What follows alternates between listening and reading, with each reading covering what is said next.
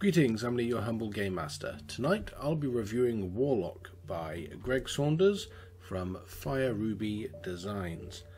I picked up a PDF copy of this game from Drivethru RPG for £5 which is an absolute bargain for about 150 pages of content. And as soon as I started looking through it on my phone, I knew I would like this game. So I continued to read it on my tablet and go through everything here, and I thought I really need to tell you all about it in this review. But what is Warlock? Warlock styles itself as a game inspired by the early days of British tabletop gaming, something that, as a British role player, I'm very interested in. In particular, the game draws two very clear inspirations from the fighting fantasy games and Warhammer fantasy role-playing. Both very obviously favourites of mine if you've seen any of my videos where I talk about these games. The Britishness could also be seen in fantasy movies like Excalibur, which is very underrated and full of beautiful, dark, brooding cinematography, and Hawk the Slayer, which is probably as underrated as it should be, but has plenty of charm. It would also be remiss of me not to mention the other mainstays of British fantasy with things like Robin of Sherwood and, of course, Nightmare, elements of which all pervade the atmosphere of any British fantasy game, including Warlock. Now, before I go too far into the review, I want to upfront call on the two big inspirations for the game, so that fans of Warhammer fantasy role-playing and fighting fantasy can see exactly why this might be the game for them. So from fighting fantasy, the game takes the following: skill, stamina and luck, those three familiar stats, and something of the task resolution system-ish. You'll see here skill is in fact skills, and that's because you have ratings in numerous skills rather than just the one skill attribute, but as you'll find later, it still feels very familiar. The task resolution for combat is similar, but using a 20-sided die rather than two 6-sided ones. To be honest, I would have loved to have had the old 2d6, but a d20 isn't a bad thing.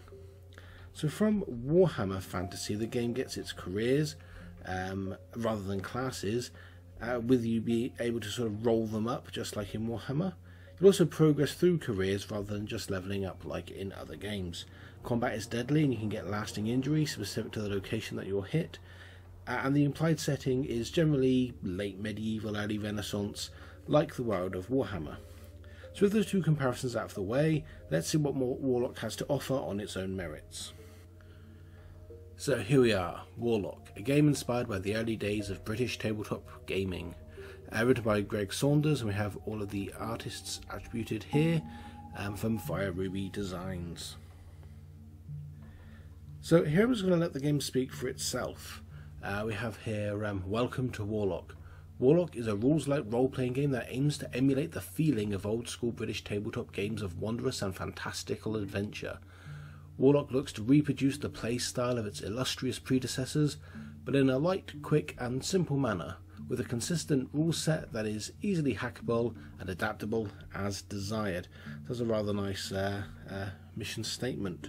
So the game doesn't have a setting per se, but an implied one. An early Renaissance setting referred to as the Kingdom of Man, a human-centric realm of gritty, perilous adventure. There is mention of a warlock who seems to be responsible for, or at least attributed to, some of the ills of the world. It also presents us with the idea that not all so-called monster races are necessarily evil, and you can't just kill a goblin for being a goblin. So far, what's not to like?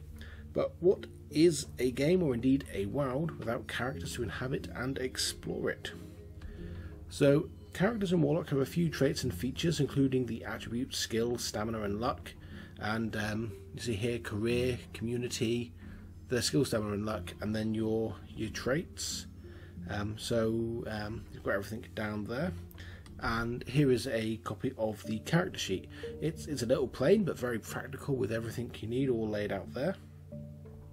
So, beginning with attributes, you have your skills, which are, as you can imagine, are things that you can do.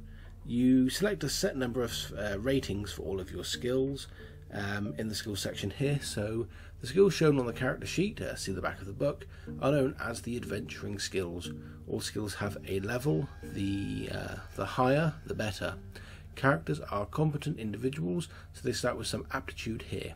10 of the skills on the sheet you can mark at level 6, These are where your character has the most natural ability. 10 more begin at level 5, and the rest start at level 4. And there's a description of each skill starting on page 16.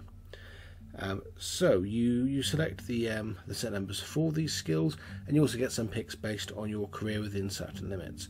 And there's the adventuring skills page, and while we're here you can see the sort of layout there of the page. This is fairly reflective of the layout of the book, and nice and clear with this sort of typewritten font. And we've got a couple of example skills like appraise, athletics, bargain, blunt, bow, and there's a whole bunch of other ones throughout. Now you also have stamina and luck, which are very similar to fighting fantasy, and you can see how they're derived there. Stamina is 2d6 plus 12, luck 1d6 plus 7, and these are things like stamina is your health, your fitness, and that sort of thing, and your luck is basically how much fortune favours you, and generally speaking, if something bad's going to happen, you test your luck to see if that's positive or negative there. So now the fun part. In Warlock, it isn't assumed that you're like a fighter or a rogue or a cleric. You have a profession or a career. You roll them randomly, but you get 4 goes to get something you like the sound of. So you would roll 4 6-sided dice, and then depending on what you got on your first, second, third and fourth die corresponds to a career. So you could be a beggar, a boatman, a gambler, a mercenary, a thief, a tomb robber, or anything else there. Now here is an example of one of the careers, the grave robber, and the first thing you should see here are the sort of career skills that they would have and the maximum limits they can go up to. So intimidate 10, oscillate 10, persuasion 12, small blade 12 and spot 12. Then a little bit of a description about the career. Certainly not how you imagined your life going, but sometimes you have to do what fate decided. For some reason, certain people want bodies, and someone's got to supply them. You have no problem staring the recently dead in the face, so long as it puts food on the table and clothes on your back. The smell is bad though, hard to get rid of, and people often seem to avoid you. Ah well. Then you have the equipment of your career, and then you've also got these really nice little random tables. These are fantastic. So who have you recently dug up? So you roll a d6, and it could be your mother. Oh wow. A traitor wrongly hanged as a wizard. And then who seeks you, possibly perhaps beyond death, so another d6. And it could be the Van Hocken family beset with grief, or your lover who you buried and robbed. So some lovely imagery there, but all great for your character and their motivation. You can also have advanced careers that you can move into later on as you become sort of more important in the world, so you don't have to be a rat catcher all your life. So that's the characters. Let's check out the system. The system is very simple. You roll a 20-sided die, you add your skill and try and beat 20. Can't get simpler than that. The GM can impose penalties if they feel something should be more difficult, and for opposed tests it's much the same, however you both roll and the highest roll wins. Combat builds on this, though rather interestingly, when you attack a foe, you risk taking damage if you lose the opposed roll. So in melee combat, if you initiate the attack, you get +5 to this roll. As the book says, fortune favours the brave. If you hit, you roll some damage on some 6-sided dice, and you reduce this by an amount based on your opponent's armour, which is also rolled. If the roll you get is 3 times what your opponent rolls, you inflict a mighty strike, which is basically double damage. And if you reduce your foe to 0 stamina, you inflict a critical hit, which you roll on a corresponding table to inflict a specific injury.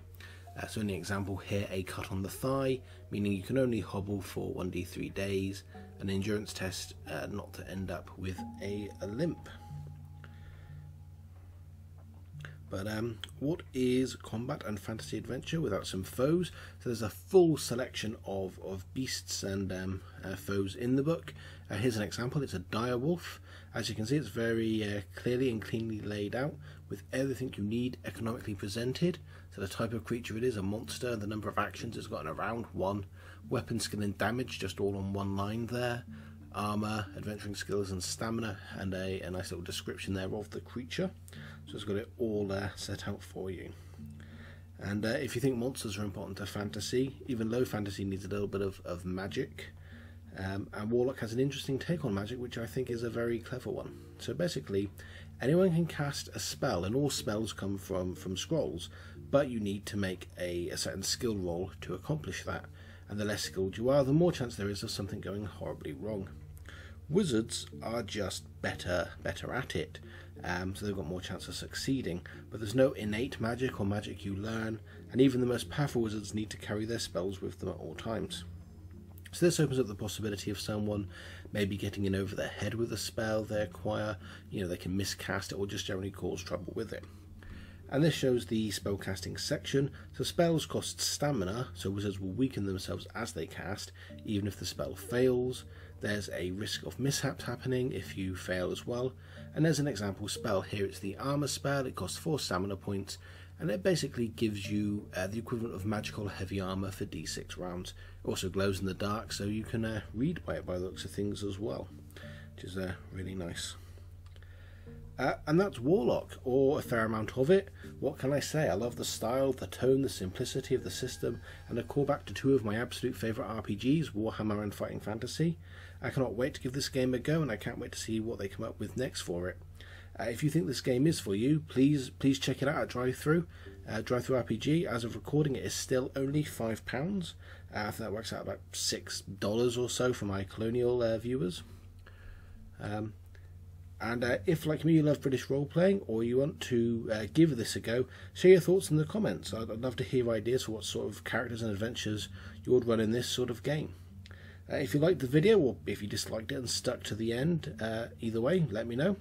And if you want more reviews and content from myself, please subscribe. I crave your validation.